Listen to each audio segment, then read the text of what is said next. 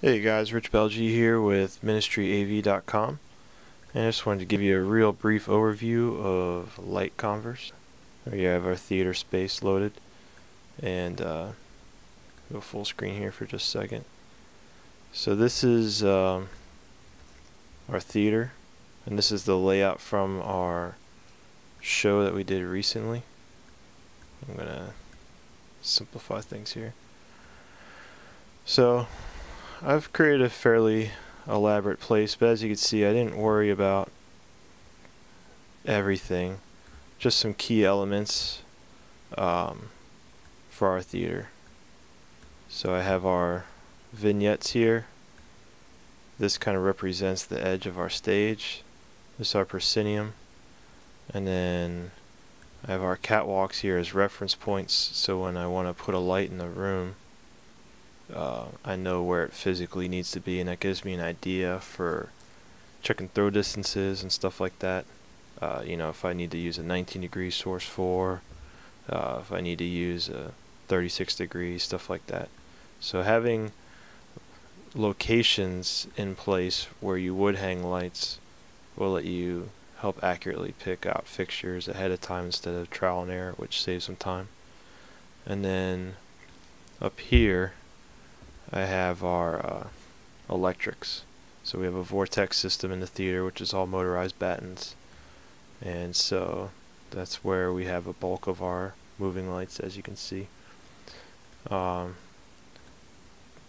Basically, I use this program to try out ideas and plan things.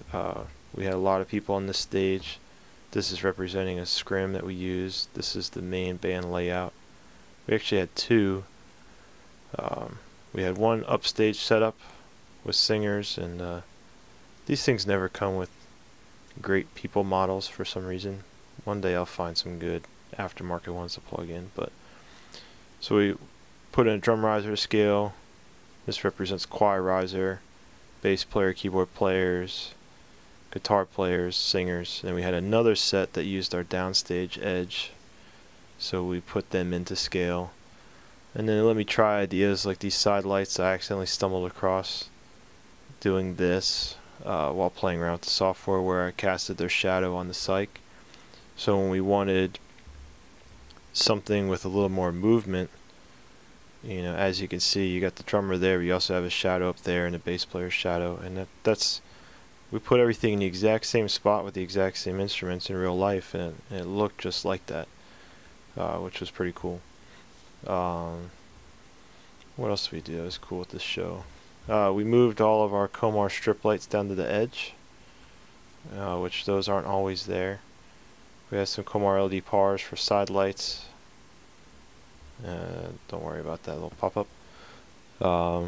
We have lots of Martin 401s, 2K washes, 2K profiles, and Martin 550s.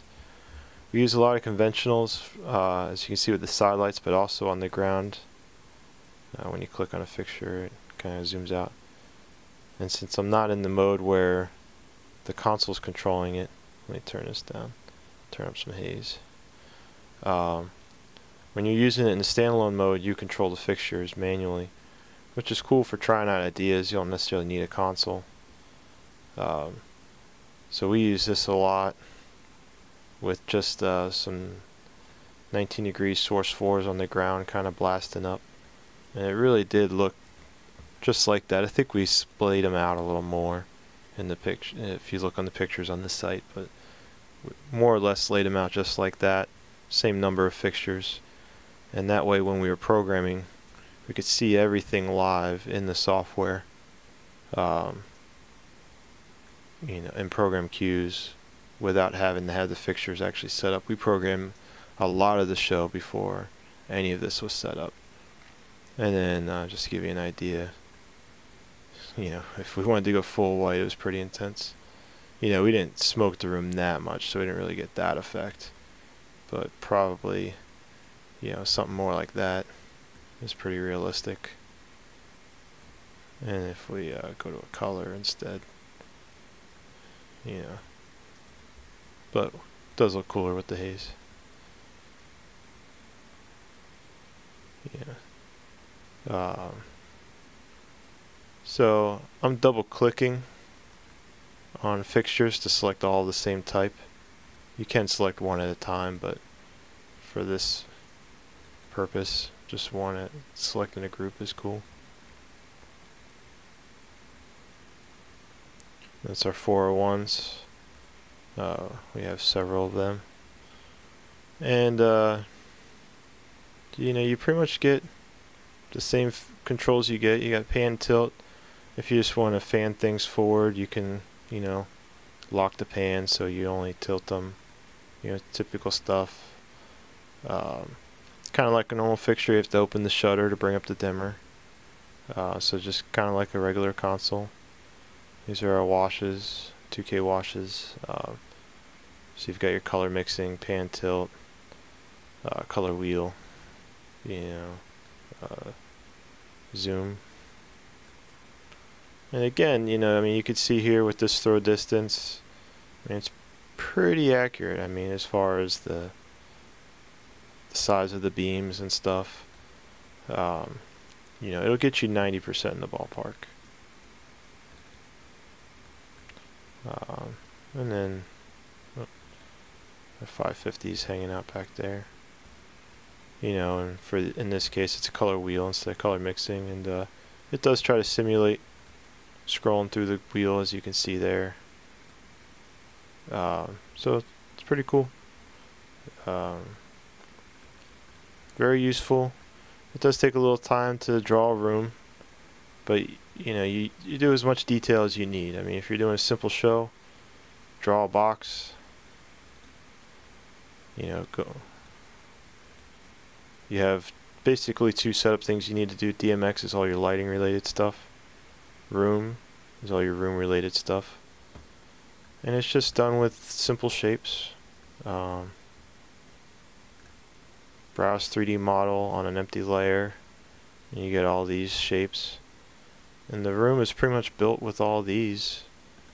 It's just rectangles, different sizes, you know, just done to scale. Some of the included models had D&B line array speakers, which we actually have in the theater, so that was kind of cool. There's people models, you know, keyboard players, guitar players, singers, drummer. And like I said, you can get as crazy as you want. I mean, on the room itself, I put in the line array just for reference, and I put in these curtains. Otherwise, I didn't bother with any textures on the walls or the floor. I may at some point, but in our room, the main thing was the proscenium, to know where that is. And I did get pretty precise with all of the lighting locations, all the electrics, the catwalks. You know, that's pretty important. You know, if you don't have your fixture accurately placed, if you don't have your room to scale, you really can't aim anything, because you just won't be very close. But this gets me about 90% there. It's not perfect, but it's close enough.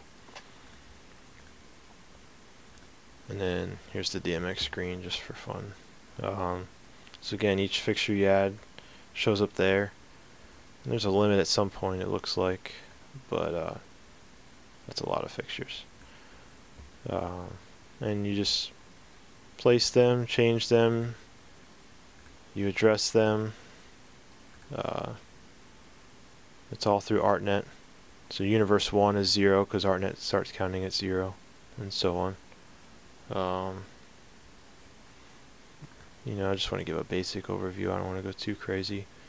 But it is a type of program where you can fumble around and figure most things out. It's not like a 3D CAD program. You can just start going to work and doing stuff and figure most things out on your own. Now, if you were to actually control this with a console, when you launch it, instead of selecting onboard control, you would select visualization only. Now, as long as you're on the same Wi-Fi network, see how it's not receiving any ArtNet, so that's why those fixtures that were on earlier are not on. So now if I were to program the show, you'd see little graphs here on each DMX channel if you're receiving DMX. When I'm programming a show, I just connect it to a console over ArtNet, and now I'll see everything here as if it was the real fixtures in the real room.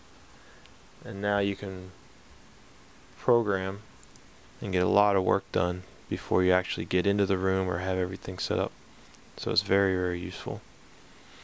And that's Light Converse. I hope that you guys found this helpful.